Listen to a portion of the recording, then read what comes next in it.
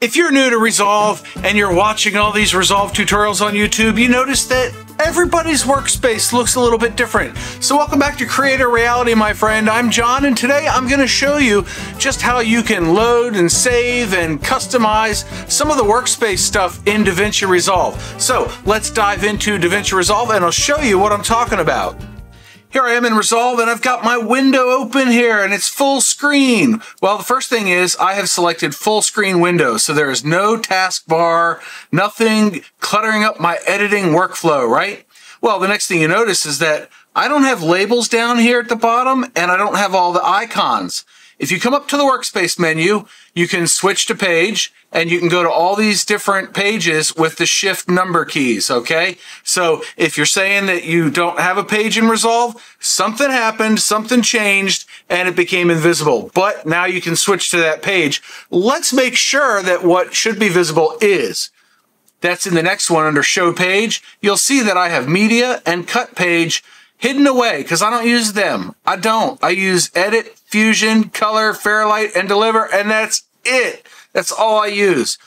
I also have the Show Page Navigation, which is this menu at the bottom. If I click it, it goes away. If I click it again, it comes back. Magic! Anyway, so one of the other big things, I mentioned the full screen window, is layout presets. And I've got a John preset because I'm John. I want my own preset and I can load it, I can update it, I can export it, I can delete it. But if you find yourself customizing the UI, and that includes things like seeing this icon here and dragging up and down to show more in your viewer, or clicking inspector to show two viewers, or clicking the inspector back on, and you can expand and contract your bins on the left here, as well as the contents of the bins. And you can change the columns of this window by right-clicking and selecting any number of different columns, all the data you might ever want to see. And then you have a button up here in the upper left-hand corner that will bring this bin area to take up the entire vertical left side of your screen. And on the right side, we also have a button that expands your inspector.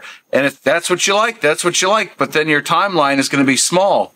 There's a myriad of changes you can make to the UI in Resolve. Just click on random buttons. Now to save your workspace preset, all we have to do is come up to Workspace, Layout Presets, and then Save Layout as Preset. It gives you this screen. You can type in a name for it, click OK, and then when you come back to the Workspace menu and Layout Presets, it'll be right there. And we can load it, or update it, or export it, or delete it. And since I don't need it, I'm gonna delete it. Yes, I want to delete it. Then when you're done, come back over here, and under Workspace, we can come down to Reset UI Layout. And then, of course, I'm gonna do full screen window again. Voila. Now it's reset, it's back to standard. This is probably what yours looks like, but it doesn't show me the things that I want to see. And every editor is different, so it behooves you to set a preset for yourself. So going up to Workspace and coming down to our layout presets, I can click on John and then load preset, and we're back to my happy place. Isn't that nice? That is nice.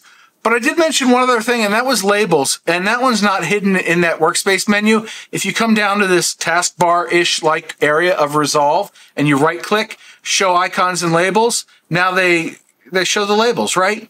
Well, once you've used the program a few times, you know what those little icons mean. You know which one is Edit and Fairlight and Color, etc. So to get a little bit more workspace, you can right-click and show icons only.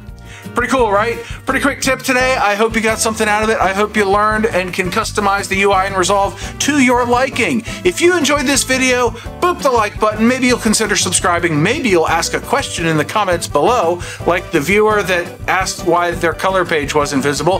Thank you very much. I do appreciate it. And until next time, go check out this video that YouTube thinks you'll like. It's one of mine. You're bound to learn something. John out.